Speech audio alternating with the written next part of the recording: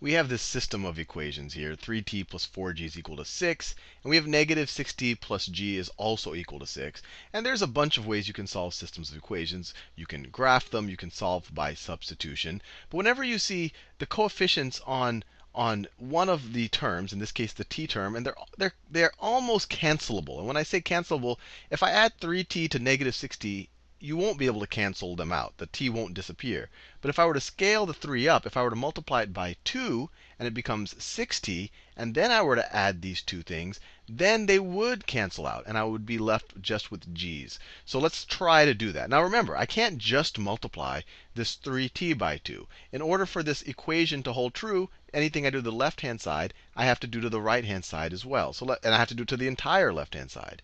So let me multiply this equation by 2. So I'm multiplying it by 2. So let me just write it here. So I'm going to multiply 2 times 3t plus 4g is equal to 2 times 6. Anything I do to one side, I have to do to the other side. The equality still holds true.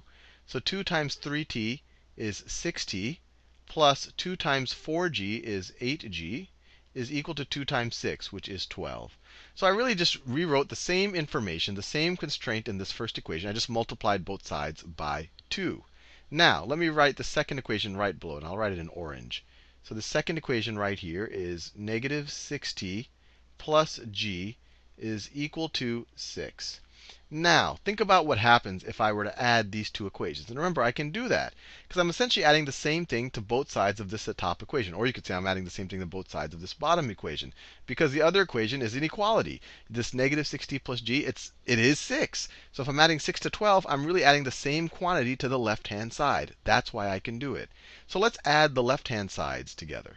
When we do that, these 6t's cancel out. That was the whole point behind multiplying this first character by 2, so that the 3t becomes a 6t. And we're left with 8g plus g is 9g, is equal to 12 plus 6, which is 18. Divide both sides by 9, and you are left with g is equal to 18 over 9, or 2.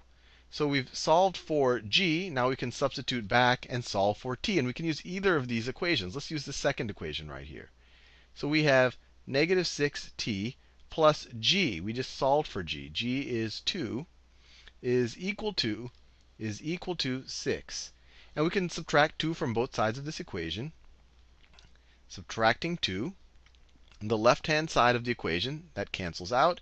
You have negative 6t is equal to 6 minus 2 is 4. Now I can divide both sides of this equation by negative 6. Negative 6. And we're left with t is equal to, what is this? T is equal to negative 2/3. And we're done. We've solved for a t and a g that satisfy both equations. We just saw that it satisfies the bottom one. If you want to feel good that it satisfies the top, substitute them back into the top.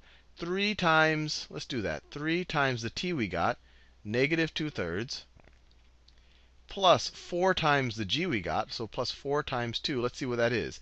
3 times negative 2/3, that's negative 2. The 3's cancel out. Plus 4 times 2 is 8. Negative 2 plus 8 is equal to 6. And that's exactly what that first equation got us. So these two values definitely satisfy both equations.